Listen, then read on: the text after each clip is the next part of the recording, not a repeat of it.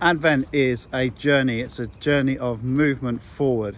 It's a journey of looking ahead with hope and expectation. It's a journey of looking for the return of Jesus. As we prepare for Christmas, we think of his second coming. So Advent is a time of focus. It's a time of moving ahead forwards. So important at this time of year. It's a time too of being alert, being ready for what's around the corner, what's coming up. As we prepare for Christmas, we also prepare ourselves for the second coming of Jesus, his return, the things that are ahead. It's a time of rushing forward into what God has for us and being alert to what is around us. So Advent this year for us, I think, is going to be a very special season in the midst of all of this. A time of searching for God, a time of looking for what he's doing, and a time of being ready and hungry for more of him.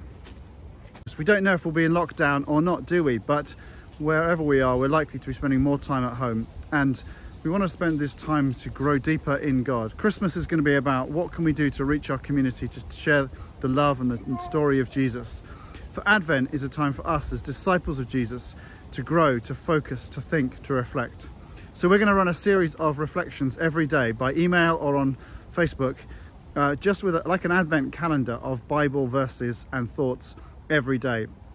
Each day there will also be a link to a Going Deeper section, a blog or a video, just to explore the truth a bit more, just to give us a daily dose, a daily feed of God's truth through the Advent season.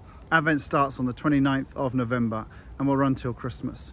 We're also going to be having a little chance to gather to pray in the morning or evenings, Monday to Thursday, 8 a.m. Monday, Wednesday, 8 p.m.